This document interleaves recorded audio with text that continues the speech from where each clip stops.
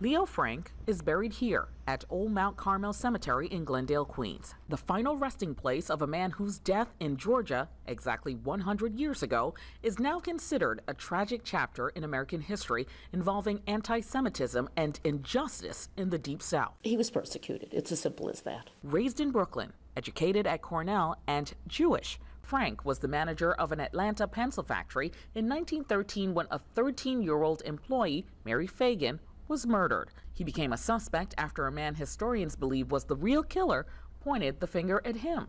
Frank was charged and convicted, a prosecution fanned by anti-Semitism and sensational press coverage. It was so prejudiced against him, they didn't care. Frank was sentenced to death but given life in prison when the governor intervened.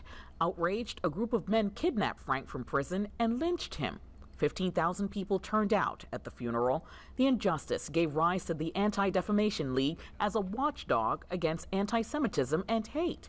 100 years later, the group says the Jewish community has come a long way, but the fight for equality isn't over. We are seeing it not just in the Jewish community, but we see attacks on the Sikh community, we see attacks within the African American community, we see attacks within all different kinds of minority groups. On Monday, the ADL and Jewish leaders from around the city will gather at Old Mount Carmel Cemetery at 2 p.m. to mark the 100th anniversary of Frank's death. Organizers say they are hoping the service will serve as a reminder of what can happen when people make decisions based on hate. Subsequently, the state of Georgia pardoned Leo Frank, but of course, by that point, he had already been killed. But it's an important part of our history, and it's something that all of us should care very much about.